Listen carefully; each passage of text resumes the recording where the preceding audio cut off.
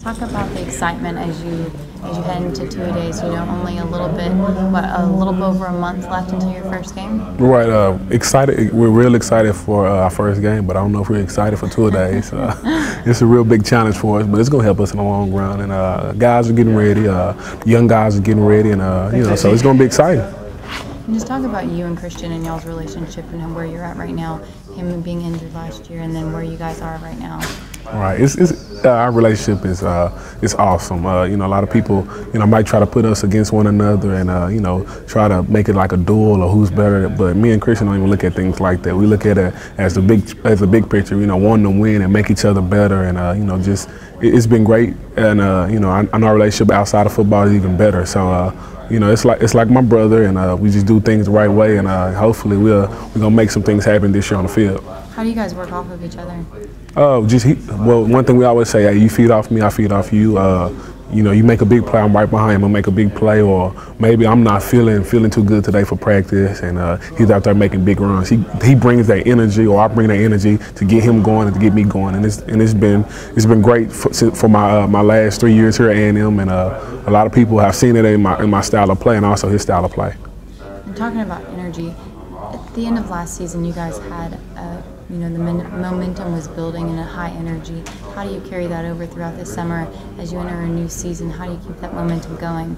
You just have to have that same mindset, wanting to win and knowing how to win. You got a great quarterback now, and he know how to do things the right way. And you got a lot of great seniors here this year. So we've been through those slumps and those hills and valleys, and now we know how to escape that and just try to get better each week, and that'll turn out to good things in the end.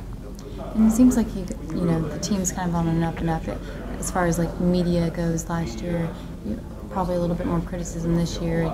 National exposure, going to a Cotton Bowl. Talk about that as you enter this new season. Does that put added pressure on you? More expectations, make it more exciting? Right, I think it makes it more exciting. Not too much pressure.